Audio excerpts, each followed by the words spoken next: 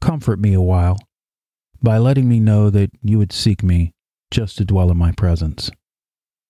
That's a phrase right out of the book God Calling, the very dangerous book that inspired Sarah Young to write Jesus Calling.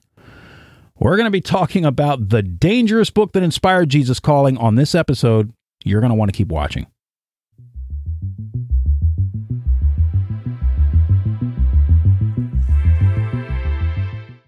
Jesus Calling was not written in a vacuum. Sarah Young didn't decide one day to say, I'm going to sit down with my pen and my paper and I'm just going to see what God says to me and I'm going to write it down and I'm going to write a book. And that's not what happened. Sarah Young was inspired to write Jesus Calling by a very dangerous book named God Calling. Now, if you have never heard of God Calling is a book that was written by two anonymous women. They just called themselves the Two Listeners. It was written in 1935. Sarah Young got a copy of this book and she read it and she said, I wonder if God can speak to me the same way. And so, because of her reading that book, which, by the way, is a New Age Gnostic book, the book is actually in the Encyclopedia of New Age Beliefs. So this is a very dangerous book. Now, remember, as we go through this and we talk about this book, this is the book that inspired Sarah Young. Keep that in mind. We're not going to be looking much at Jesus Calling. However, we're going to look at the introduction to Jesus Calling because you're going to find something very interesting there. All right. But first, I'm over at CBN and in a very old article that I didn't even think would still be on the web, but it is. It's over at cbn.com's /book/Q-Sarah Young if you are wanting to see that for yourself, or you can just do what I did. I just type in Sarah Young CBN interview and it was the first thing that came up. But I read this several years ago, so I had no idea it would still be on the web. I was hoping it would be, and it was. And I want to read a section of this interview, a very small section here, that talks about Sarah Young being inspired by the book God Calling. Look at what it says here. How did you learn to dialogue with God? My journey began with a devotional book, God Calling. So there it is right there. It began with God Calling, written in the 1930s by two women who practiced waiting in God's presence. Now look at this. Writing the messages they received as they listened. Now, while this is not automatic writing that you find in occult practices, it's pretty similar. All right. About a year later, about a year after I started reading this book, I began to wonder if I too could receive messages during my times of communing with God. I had been writing in prayer journals for years, but this was one-way communication. Monologue. Now watch this. I knew that God communicates through the Bible, and then she puts in parentheses here, and I treasure his word. Well, I wonder if she really does, because look at what she says next. But I wondered what he might say to me personally on a given day. So I decided to listen to God with pen in hand, writing down whatever I sensed he was saying. So see, the Bible was not good enough for Sarah Young. She wanted more. She wanted to experience something more.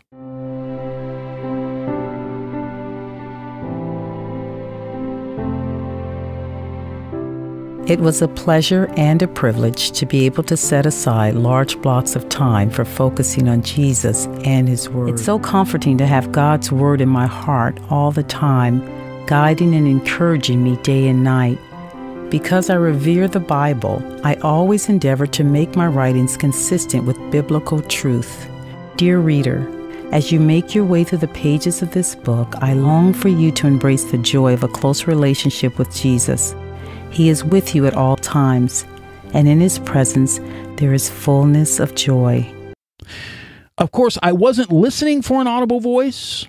I was seeking the still, small voice of God in my mind, heart. Now, that term, still, small voice, the Gnostics also use that term. There's a Gnostic author, that was a writer of many Gnostic books in the 1950s by the name of Samael Aun Weor. And Weor wrote a little book called The Yellow Book. And the Yellow Book was all about Kundalini. In that book, he calls Kundalini, or one of the names, I should say, that is used for Kundalini is the Holy Spirit. All right. So Kundalini is also connected with fire. And that should scare you, especially if you are a Bethel follower. You hear fire mentioned in the NAR and other charismatic churches all the time. This is Kundalini. And, Samael Aun Weor writes about, in that book, the Yellow Book, that is about Kundalini, about the still small voice. Listening for that still small voice. So the Gnostics do the same thing. Very, very dangerous stuff there. So that is the CBN interview where she mentions in that interview the book that inspired her, which was God Calling. Now, here's something interesting that you may not know. In the original version of Jesus Calling, in the introduction to the original version, or the earlier versions, I should say, not the original, the earlier versions of Jesus Calling, Sarah Young says practically the same thing. As a matter of fact, I'm almost positive that this paragraph we read on CBN is taken right out of the introduction to the earlier version of the book. In the earlier version of Jesus Calling, she makes no bones about it, just as she did here, that God Calling is the book that inspired her. Okay? She got a lot of heat from that. And so guess what happened? In the later versions, it's not there.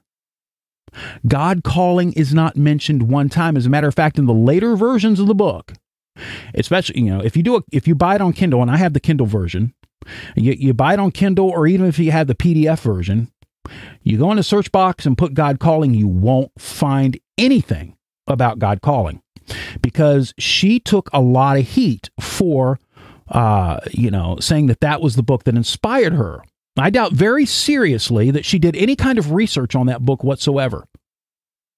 Otherwise, she would have never put that was this great book that inspired her to write Jesus Calling in the first place.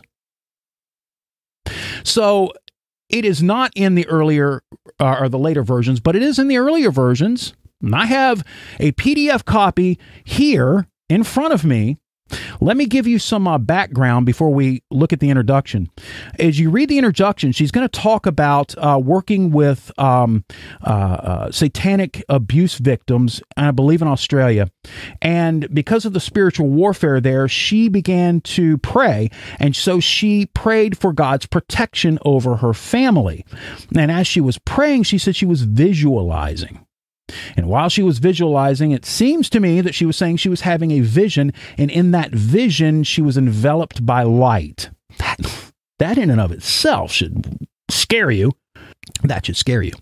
But she says that's the context. So as we look at this in its context, we'll read the introduction here where she mentions God's calling. Only 2 or 3 days later, a counseling client who was an incest survivor began remembering experiences of satanic ritual abuse. This form of Satan worship involves subjecting victims, who are often young children, to incredibly evil, degrading tortures. My courageous client and I walked together into the darkness of her memories, but God had prepared me for stepping into deep darkness by first bathing me in his glorious light. And I realized that experiences of God's presence, so this wasn't just visualization here, she believed this actually happened. Experiences of God's presence were not only for my benefit, but were also preparation for helping others. During that same year, 1992, I began reading God Calling, a devotional book written by two anonymous listeners. These women practiced waiting quietly in God's presence, pencils and paper in hand, recording the messages they received from Him. The messages are written in the first person, with I designating God. While I was living in Japan, someone had mailed this book to me from the U.S. I had not read it at that time, but I had held on to the book through 2 international moves. 6 or 7 years later, this little paperback, look at this, became a treasure to me. It dovetailed remarkably well with my longing to live in Jesus' presence. So now let's run over and look at the actual introduction to the later version of the book, Jesus Calling, and look at this. So we're going to start in the same place in the Kindle version here, the later version, that we did in the earlier version that I have, which is a PDF version. So right up here, she says, only 2 or 3 days later, a counseling client who was an incest survivor began remembering experiences of satanic ritual abuse. So you see, that is where we started reading. And then down here, this last sentence here, I realized that experiences of God's presence were not only for my benefit, but were also preparation for helping others. Now look, my journaling had changed from monologue to dialogue. Right after all of this right here in orange is speaking of God calling. And even this paragraph after, it's the same exact paragraph. It's the same exact paragraph that was in the CBN interview. But look here, over here at the Kindle version, it's missing because she took a lot of heat for it and she got rid of it. It's no longer mentioned by her at all. But it really is the book that inspired her to write Jesus Calling. Now remember, Gnosticism is synchronistic, okay? It takes from all kinds of religious systems, and one of the religious systems that it takes from is New Age. Now, in his fantastic book, Gnostic America, and by the way, if you don't have this book, you should get this book. This is a great book. Gnostic America, Peter Burfine said this: one can discern echoes of the New Age with all its finding God within hopes, and the parallels are there. New Ager Marilyn Ferguson heralded the coming new emergent spiritual tradition in America, describing the paradigm shift in spirituality thus: adherents prefer direct experience, the excursion to an inner world whose vision then infuses all of life to any form of organized religion. So Burfine recognizes the influence that New Age has had on Gnosticism. Now, there's another book that I want to talk about for a moment. This is a book that Steve Kozar sent me.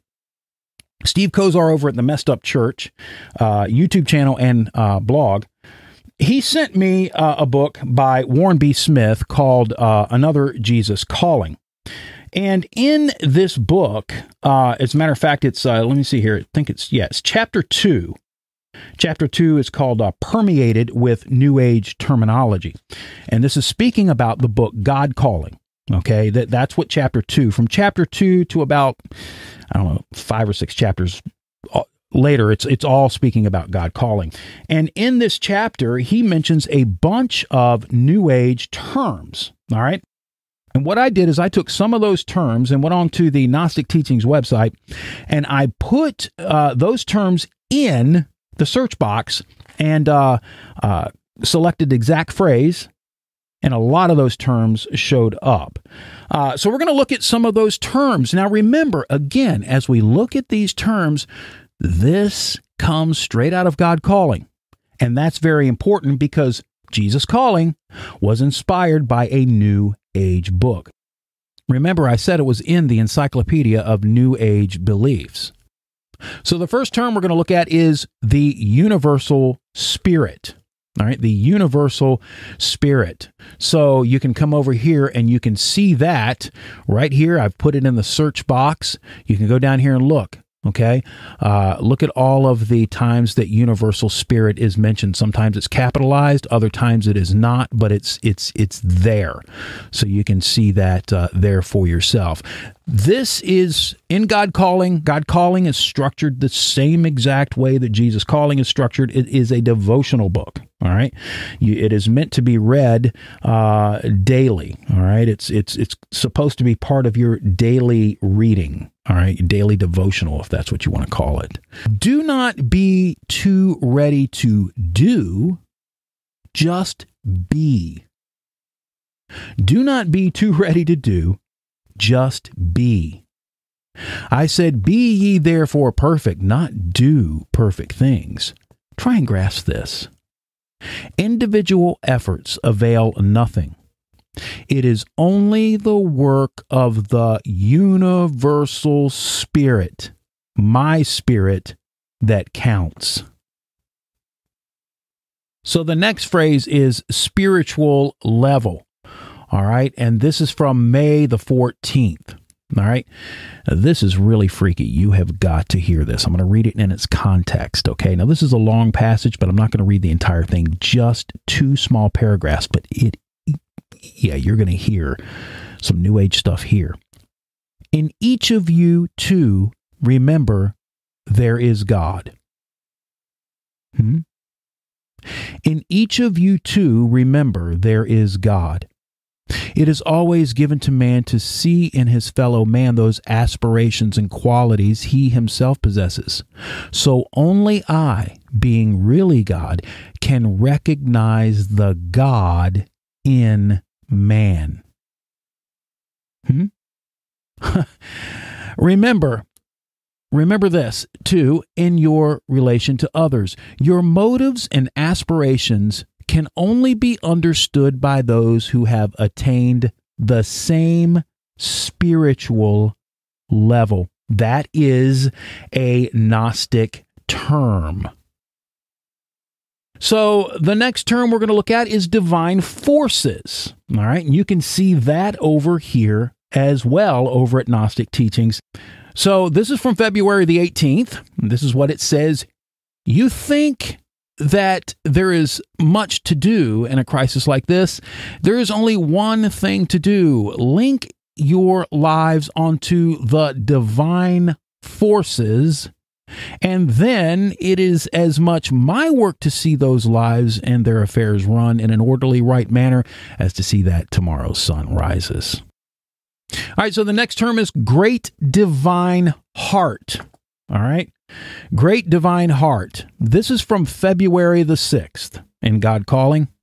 Comfort me a while, God says, a while by letting me know that you would seek me just to dwell in my presence, to be near me, not even for teaching, not for material gain, not even for a message, but for me. The longing of the human heart to be loved for itself is something caught from the great divine heart. All right, now we move on to the path of initiation. Now, the path of the initiation is an entire series over at Gnostic Teachings. There's a whole podcast lecture series on the path of initiation, entering into Gnosticism. So this is from God Calling August the 3rd. See me in all, and then it will be an easy task. This is the priceless time of initiation. But remember that the path of initiation is not for all, but only for those who have felt the sorrow cry of the world that needs a Savior, and the tender plea of a Savior who needs followers through whom he can accomplish his great work of salvation joyfully. So the Savior needs us. He needs us as much as we need him. God begs us to be in his presence. The Savior needs followers. Now, I don't know about you, but the God that I read in Scripture is a sovereign God, and he needs nothing, absolutely nothing from you or I. So you know for a fact that the God of God calling is not the God of Scripture. It is another God. Just like the Jesus in Jesus Calling is not the Jesus of Scripture, it is another Jesus. The book God Calling is the dangerous book that inspired Sarah Young to write Jesus Calling.